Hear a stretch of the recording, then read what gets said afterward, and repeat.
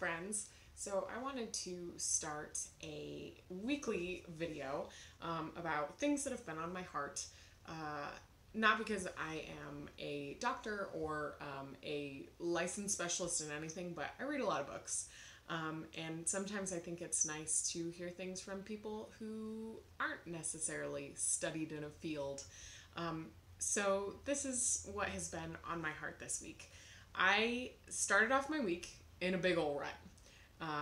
And for many of you who know me, I have my own Arbonne business, and I have been working that a lot, and I did not feel like doing much of anything this week, which was really hard because it was my boyfriend's birthday yesterday, and I have 3 dogs that need to be fed and walked, and I just felt stuck in this rut, and I could not figure out how to get out.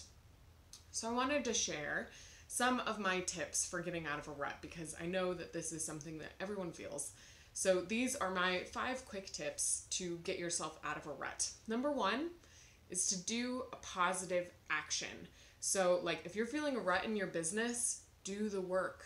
Show up for yourself. A lot of times we think more about our work than we are actually doing our work. I know that is especially true for me. I will stress and stress and stress about my job, but then I'm not actually doing any activity.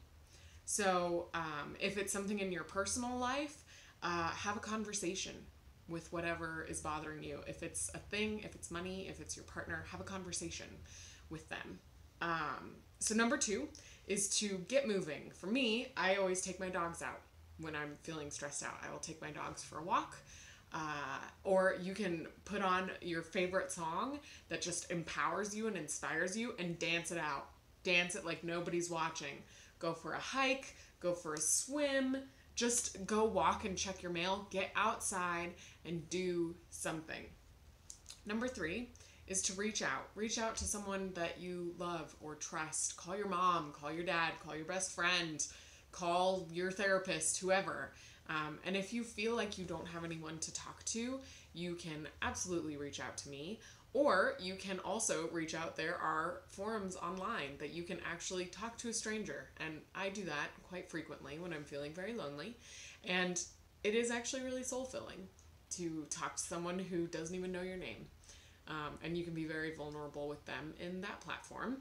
Number 4 is to practice gratitude. A lot of times I find that I get so overwhelmed with negativity because I am not practicing gratitude in my own life. So recently I've had a lot of issues with travel, and it was really, really easy for me to just look at it and be like, oh, poor me. This is happening to me. I'm such a victim of my circumstances. But really, it was so fun because instead of taking a plane, I got to take a bus. And I got to figure out that my life wasn't ending. I still got to where I wanted to be in the time that I wanted to get there. I just needed to reframe it. And I met some really wonderful people on the way. I was able to get work done because I had internet. So all in all, it was a great experience. So if you can, try to find gratitude in whatever is happening to you. Or if you can't find gratitude in what is happening to you, find gratitude in something else that is happening. And number 5, our last one, is to master your mind. We are the creators of our universe. What we think about, we bring about. So if you are thinking that everything is happening to you, try to reframe your mind. You can absolutely tell yourself, like if you feel like the world is coming down on you and you're just being crushed by everything, try to reframe your mindset into a more positive one. So tell yourself that you are in control of your emotions. Your emotions do not control you, you control them. And see if that helps. Like for me, I find when I'm having an anxiety attack or I feel really stressed out about something, I will sit for just a minute in silence and remind myself that these emotions don't control my life and that I can turn the tables and choose to be happy. And then I'll think about things that make me happy, like puppies. And I'll watch some puppy videos for 2 minutes, and then automatically I feel better. And I do the other 4 things on the list because that always seems to help.